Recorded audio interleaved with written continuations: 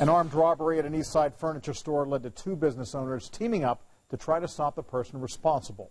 Metro Police need some help finding this man. He's accused of holding up Decor furniture.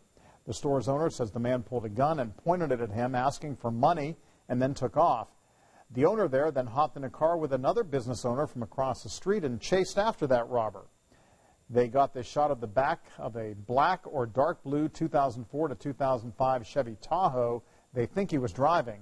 It looks like it has damage to the tailgate on the driver's side of that vehicle.